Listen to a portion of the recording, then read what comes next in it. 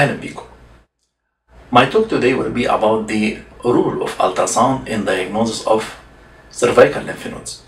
The lymph nodes in the neck are one of four, either normal lymph node, reactive lymph node, tuberculous lymph node, or malignant lymph node. Can ultrasound differentiate between these four types? Yes, it can. In ultrasound examination, we use the following to differentiate between the different types of cervical lymph nodes. Number one, grayscale ultrasound. Number two, color Doppler ultrasound. Number three, spectral Doppler ultrasound. Starting with the normal lymph node in the neck. Normal lymph node on grayscale ultrasound is hypoechoic, oval shape, preserved hilum, small size with short axis less than 9 mm, as you see in this image. On color Doppler study, it shows hilar vascularity or appear avascular, as you see in this image. On spectral Doppler ultrasound, the normal lymph nodes usually show low vascular resistance, I mean resistive index below 0.7 and the pulsatility index less than 1.5. The second group is reactive lymph nodes. Reactive lymph nodes is associated with any infection in the region of head and neck, and it is enlarged because it is trying to fight off this infection. So reactive lymph node in ultrasound. On grayscale ultrasound, it is hypoechoic like normal lymph node, preserved hilum like normal lymph node, oval shaped like normal lymph node, but it is larger than normal lymph node, I mean its short axis more than 9 mm. On color Doppler study, the reactive lymph nodes is predominantly showing hilar vascularity, unlike also the normal lymph nodes, which you can find hilar vascularity or you cannot find any vascularity in the hilum. On a spectral Doppler ultrasound, they show also low vascular resistance, as you see in this image. Here the resistive index is 0.59 and the pulsatility index is 0.94. The third category, which is tuberculous lymph node. On grayscale ultrasound, the tuberculous lymph node is hypoechoic with loss of its normal hilum. This is a very important feature of tuberculous lymph nodes without echogenic hilum. So it is hypoechoic without echogenic hilum.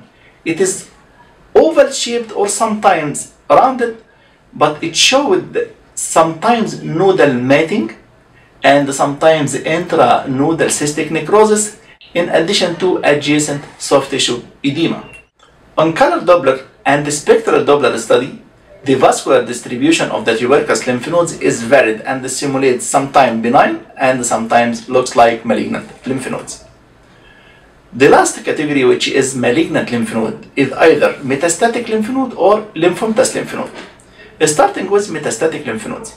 Metastatic lymph nodes on grayscale ultrasound, the metastatic lymph nodes are hypoechoic, rounded, not oval shaped, without echogenic hilum, as you see in this image and also in this image. There are some additional features. If you could appreciate these features in a lymph node, it will raise the possibility of metastasis, like coagulation necrosis, as you see in this example, which appears as demarcated echogenic focus inside the lymph node, or eccentric cortical hypertrophy, as you see in this image. It is a useful sign to indicate focal tumor infiltration, or intranodal cystic necrosis, as you see in this image.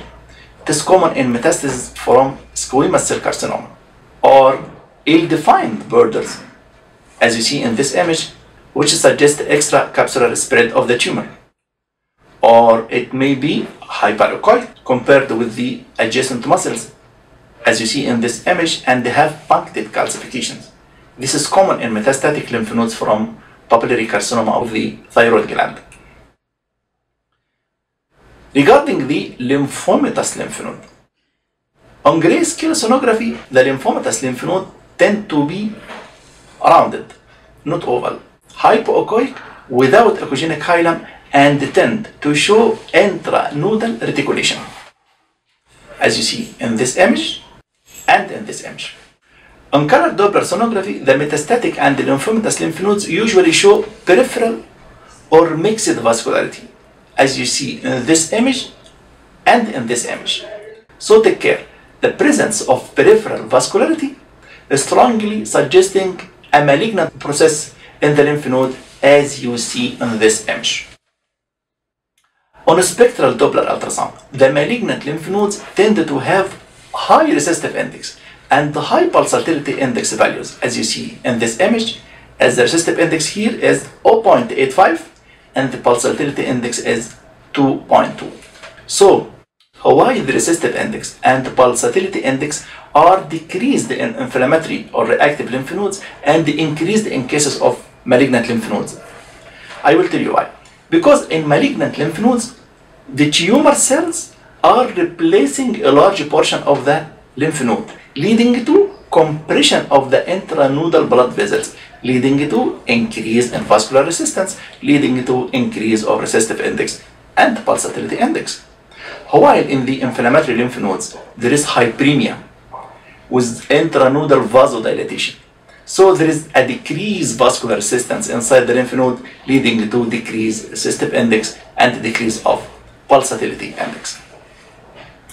So let us summarize our talk today.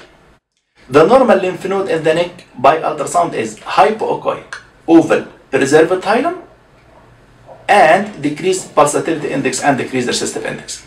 The reactive lymph node is the same like the normal lymph node, except it is larger and always showing vascularity of the hilum. The malignant lymph nodes, either metastatic or lymphomatous, are rounded, not oval, loss of normal hilum, with marked increased intranodal vascularity, either peripheral vascularity or mixed vascularity, in addition to increased resistive index and increased pulsatility index due to increased resistance inside the node.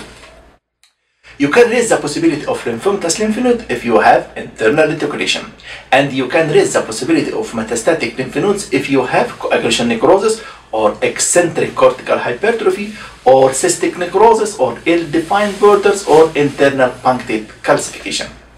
The last one, which is the tuberculous lymph node, is rounded, not oval, loss of normal hilum, matted together with internal cystic necrosis. So this is everything regarding the diagnosis of lymph nodes in the neck by the ultrasound examination. Thank you very much.